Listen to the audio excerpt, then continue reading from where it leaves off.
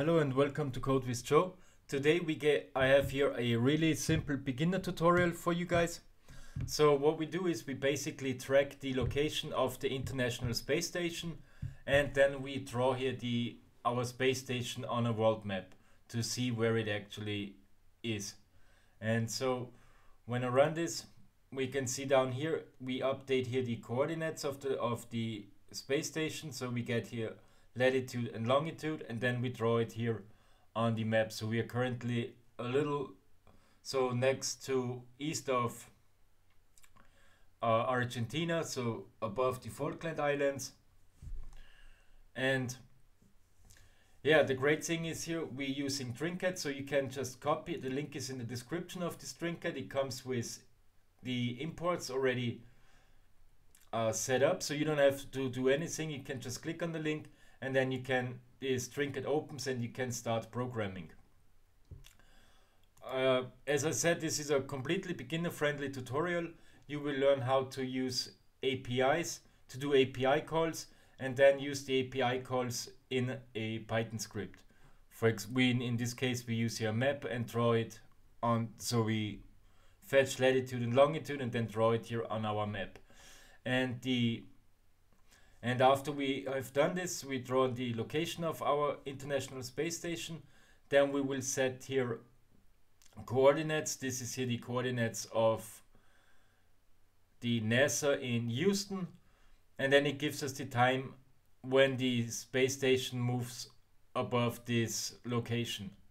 And this is what we're going to build. So as I said, this code is already prepared for you. You just have to click the link and then we can start coding. So I'm going to remove all of this stuff here. And so what we can do is, the first thing we do is we have here an URL that gives us the location of the International Space Station in a JSON format. So we have here the position, and the position is divided up in latitude and longitude. So when we run this URL, we get always this response, this JSON response back. So when I refresh it, so we can see the coordinates have changed. We also get here a timestamp, and this is what we use when we actually want to find out when we fly across a certain position. So I have the link also in the description, and we can use this in here in our script like this. So we create a variable and we call it URL. Then inside of a string, we paste in here the URL.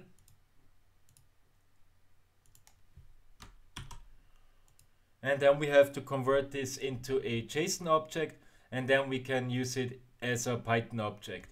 And we can do this like this. We can set here. So I'm going to copy this actually, so we can work a little bit faster. I'm just going to explain what this does. So first of all, we get here we have our URL.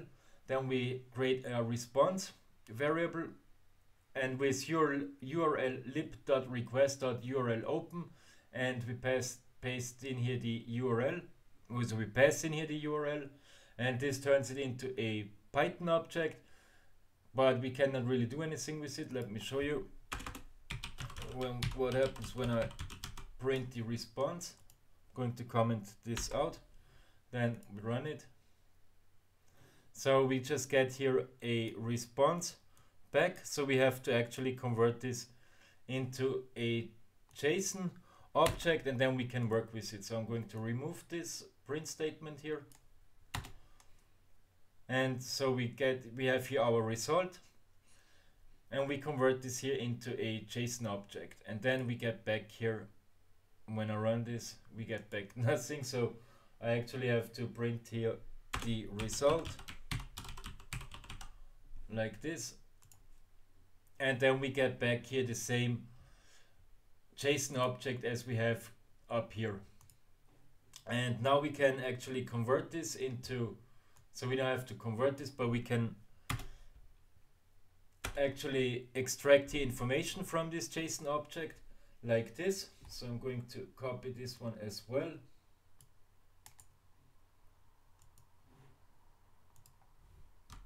So we get back here our JSON object, and then we can access here the ISS position like this. So we create a variable and we call it location is result. Then we have to, inside a string, we have to use as a key value here the ISS position, and then we can access latitude and longitude like this. So for latitude we have to use a float, because as you can see, this is not just an integer, this is a float. So we have to convert this into a float and use here the location. The location is the ISS position, and then we can pass in here the latitude, and we can also pass in the longitude, and we can print this like this, print, and we write here a string for latitude, colon, and with comma we write here lat. Then we do the same here for longitude, like here colon space, and we write here the variable of the longitude, and then we can print it, and now we get it back nicely formatted here, the coordinates of the International Space Station. So the next thing that we do is we want to actually draw here a map so we can track where the International Space Station moves around, and I'm going to copy all of this here as well.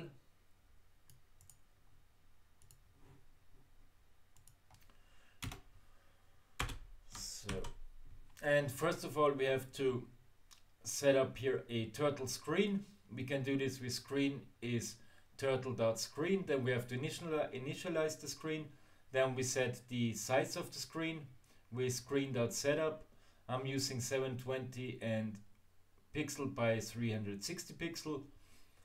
And then we set here the world coordinates. This means so whenever we run this program, the drawing of the International Space Station will start in the center of the map, and then it moves to the actual latitude and longitude that we get back from this URL. And the last thing that we do is we have to actually draw our map, and we can do this with screen.pgpic, and then pass in here the GIF of the world map that we have. And this comes already all included here. All the images that we use throughout this tutorial comes already pre-installed with this trinket that I have prepared in the in the description of this video. So you don't have, as I said, you don't have to install anything, you don't have to upload any images. And then when we run this, we get here our map, and then we can start drawing our space station. So we have to, I'm going to copy this here as well. I'll just go over with you what we do here. So we have to register here a shape first of all. We have here the ISS.gif. So this is the image of the International Space Station. So it's a cartoon image. Then we have to initialize it with turtle.turtle. Then we have to set the shape. The shape should be the same as the registered shape here. And then we set the heading. I will explain in a second what the heading means once we actually draw the space station onto the map. And with ISS.penup, this is where we actually set the, draw the space station, the image onto the world map, and then we go to longitude and latitude, and this looks like this. So as you can see, so this is the image of the space station. It starts out in the center of the map, and then we're going to this location here, latitude and longitude, that we fetch from this URL. And what set heading means is, as you can see now, the image is, so it looks like kind of a face, our space station. So we have here the mouse and two eyes, and with 90 it actually faces us, with the mouse on the bottom, but we can also change this here to 180. And you can see we actually move the space station around. So we can use 270. Now it's this upside down, but we use 90, so it's facing us as it should. If you wonder where we get the images from, they're up here. So as I said, these images come already pre-installed. You can use here another image, so I can show you this as well, ISS2.gif. So let me go back to the code. So then we can actually change the image of the space station like this. And then we have a different image for our space station. You can also upload your own images to here. Just follow the instruction here, and then, you know, once they are uploaded here, then you can use them inside of your script. So you can also use the rocketship.gif. So let me go back to the code. So first of all, we have to initialize it, so register it, and then we have to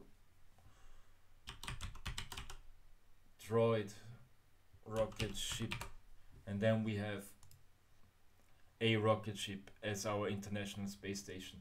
But I'm going to change this back to ISS.gif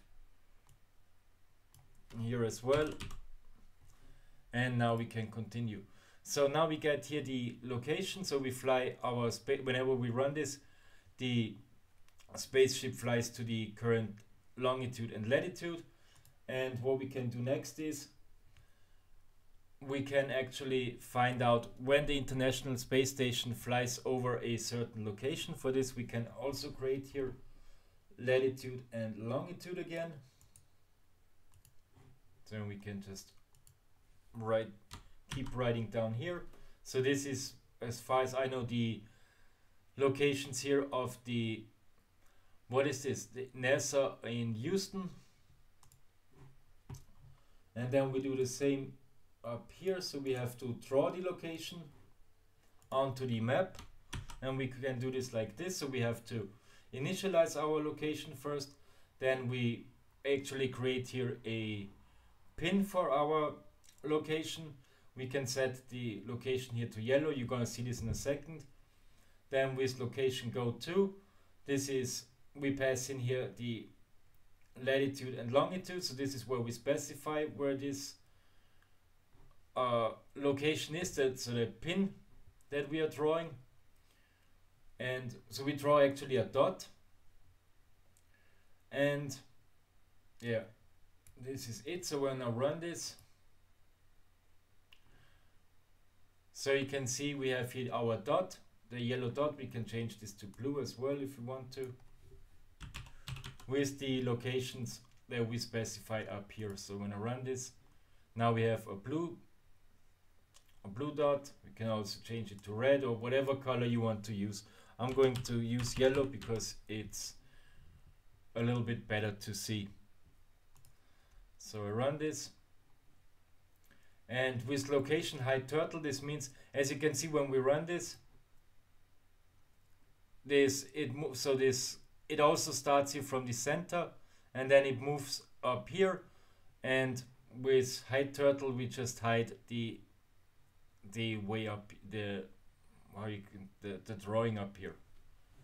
You know, as you can see, it moves from the center up here, but you know, we remove this, I don't know how you call this, you know, until we get there. So this is all what hide turtle means. So if I'm not going to do this. You can play around with this.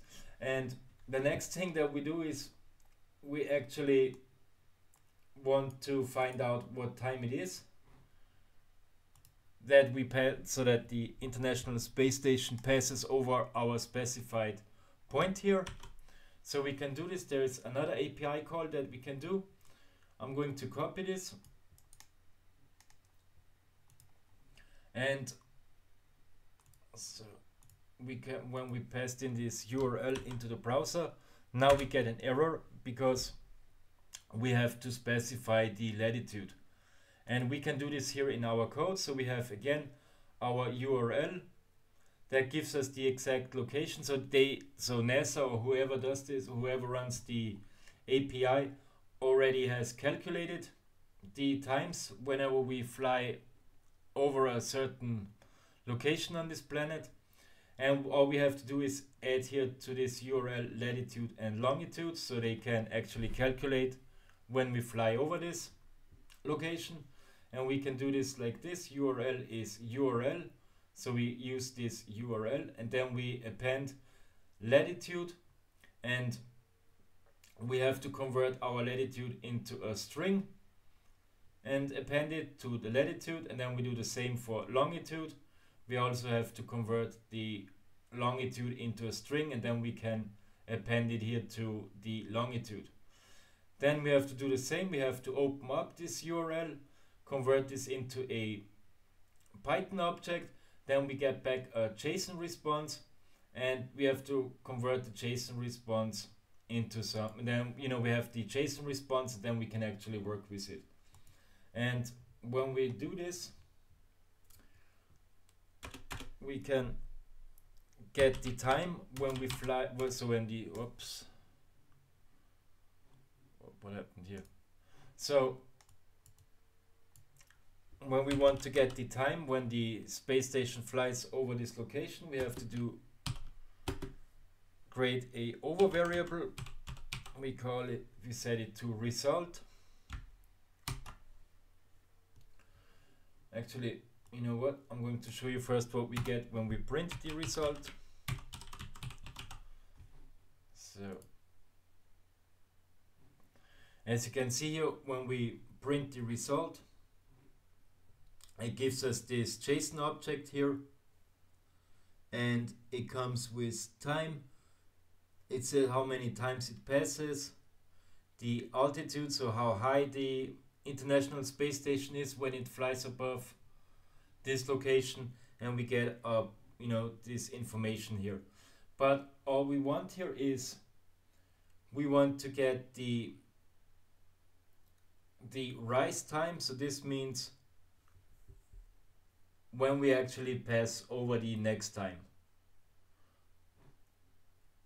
And we can do this. We have to, so as I said, we have to create here a variable. Over is result, and then we have to get out, so extract the rise time. So first of all, we have to get the response. Then from the response is the response that we get. So first is the request, but so we have here the response, and then we want to get the duration is, so 0 would be the, if we pass it, if we write in here 0, this will get the duration, but we want to get the rise time, so we have to set it to 1, and then we have to actually specify the rise time like this, and then we can print. And when we run this again, this gives us the exact time when we fly with the space station over this location, but this is in epoch times, and we can convert this to a human readable time like this. So first we have to specify a font, and we can do this with style is, and we set this to Arial. Then we set the size, and then we set it to bold. And then we convert our time.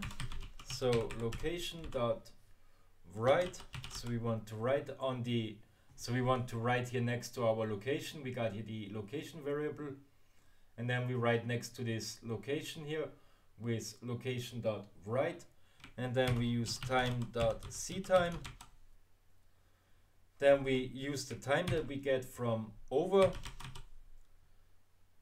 and then we specify the font is equal to style. And then we can run this again. And now we can see on March the 8th at 7 a.m. the international, so almost at 6:59 a.m. the International Space Station flies above Houston. And this is it already, how we can track the International Space Station. And this was part 1 of this video, and in part 2 we will build something great, something similar. As you might know, if you're familiar with cryptocurrencies, a lot of projects do airdrops, but we're going to do space drops. And what we do is we will build an interface where actually a user can paste in his latitude and longitude, and whenever the International Space Station flies above his location, then he gets my token, the CodeWithJoe token, airdropped. So be sure to stay subscribed to my channel, and yeah, so that you don't miss out when I release part 2 of this tutorial. Now when I may currently upload this video today on March, I think it's March the 7th right now. I don't know when I upload it, but it will be definitely soon. So I don't know, when you watch this video, part 2 might be already up. So yeah, definitely check this out as well. Okay guys, this is it. This is how you work with APIs, and this is how we can track the location of the International Space Station and draw it onto a map. I hope you enjoyed this video. I hope you learned something. And as I said, check out the description of this video for all the links to this tutorial. Thank you guys for watching, and I'll see you soon in the next one. Bye.